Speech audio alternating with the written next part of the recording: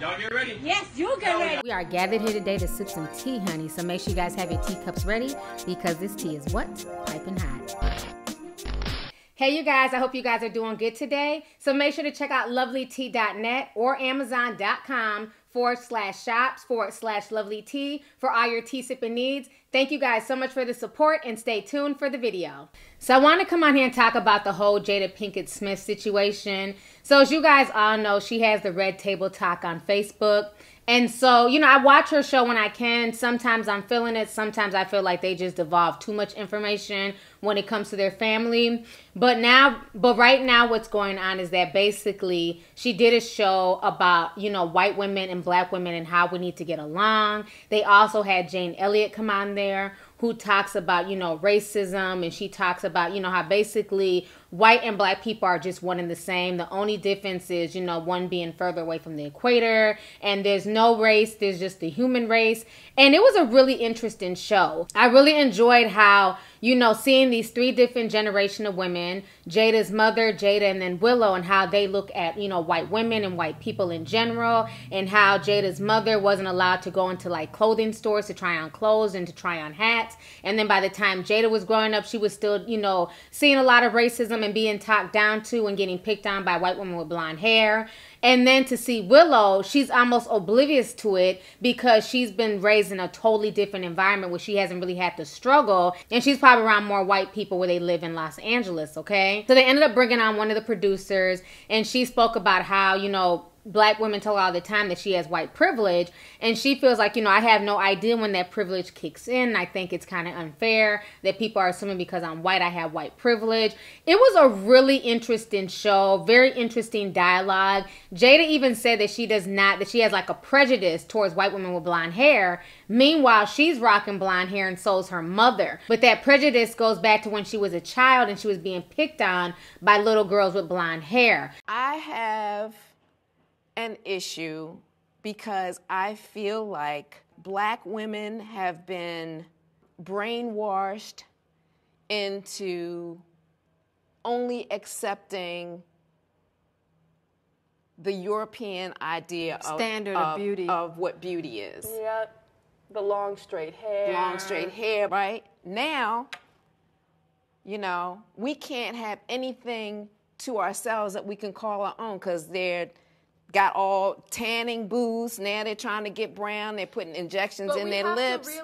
They're putting injections in their behinds. And we were ridiculed for that for years. Yeah. One of the reasons why I have such a difficult time with the feminist movement, why I don't call myself a feminist and I call myself a womanist instead, Right.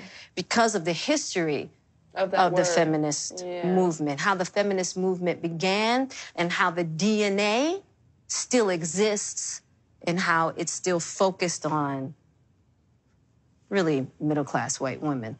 I don't understand the feeling of racism, but I don't know what to do about it. What do you mean you don't know about being black? Can you read? Yes, Here, ma'am, that is I can fair. read. Then why aren't you? So what do you think we need to do? We need to stop believing in the myth of white superiority. In this country, education is actually indoctrination. We teach black history in the schools as if it started with slavery. I'm not a white woman. I'm a faded black person. My people move far from the equator, and that's the only reason my skin is lighter. That's all any white person is. Because we stick out your hand and say, hello, cousin. Hello, cousin. Hello, cousin.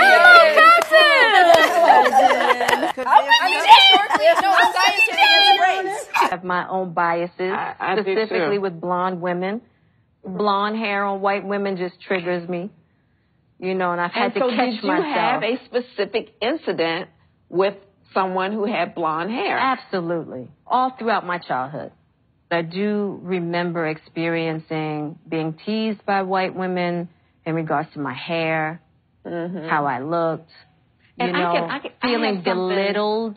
And I was, you know, going to do an interview with this blonde woman. I thought twice about it. I was like, I don't know if I want to do that. Yeah. That was my first instinct because of how she looked. Yeah. Yeah. And I was like, ooh, that's no different. That doesn't give me the right to clump all blonde women in one. And look at me, I got blonde hair. Me too.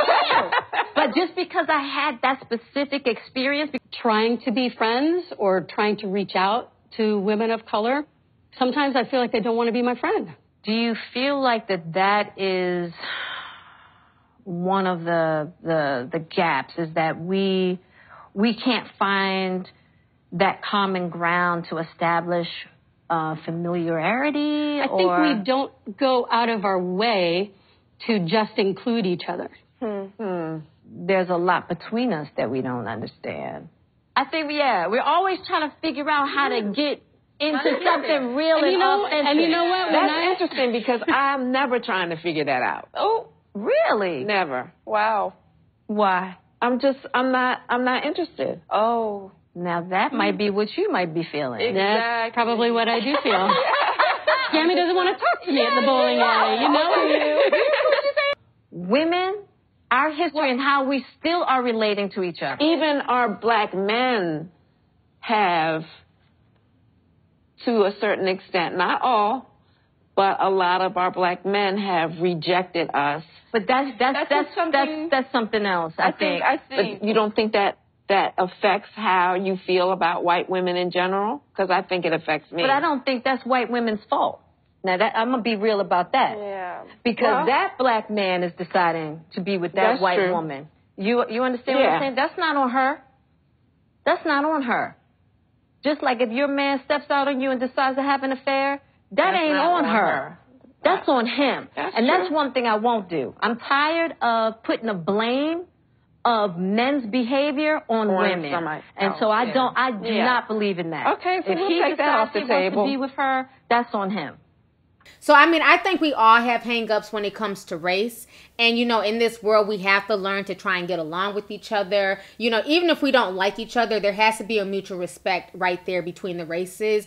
Because if that mutual respect is not there, this is when you have all of this chaos going on with people, you know, getting judged and getting, you know, harassed because of the color of their skin, because of how they look. You know, even black men out here getting killed. They also spoke briefly on interracial dating. And I like how Jada Pinkett said that, you know, if a black man chooses to date a white woman, that is on that black man. I'm not going to sit here and blame the woman because of what a man chooses to do. So I like how she was holding men accountable and not just blaming women. Like I said, to me, the show was very interesting. I felt like it should have been longer. And it definitely was very surface. It wasn't as deep. They didn't go into white supremacy. They didn't go into, you know, back in the day where a lot of, you know, white slave owners' wives, they were just as complacent in abusing black slave women. You know what I'm saying? Especially if they found out that their husbands were having affairs with these black slave women, they would torture them. They would beat them. They would do all types of heinous acts to these women because their husbands were choosing to go down to the slave quarters and creep with these women.